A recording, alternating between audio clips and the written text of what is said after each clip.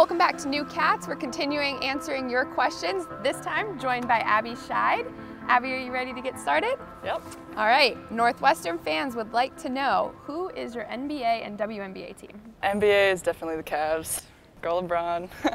And WNBA is probably my hometown, the Lynx.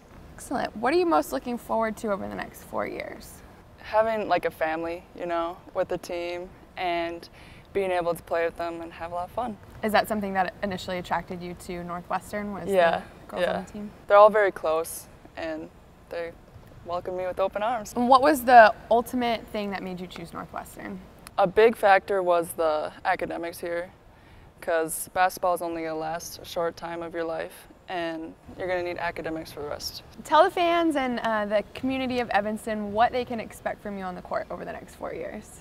Well, I'm a pretty versatile player. I can play inside or out. I'm aggressive. Should be exciting.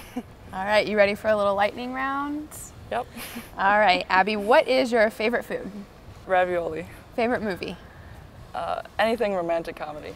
Favorite TV show? One Tree Hill. Favorite color? Orange. Favorite vacation spot? Bora Bora.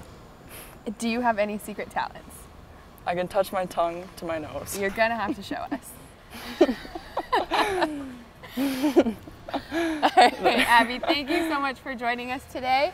Abby will make her college debut on November 11th as the Wildcats take on Hampton.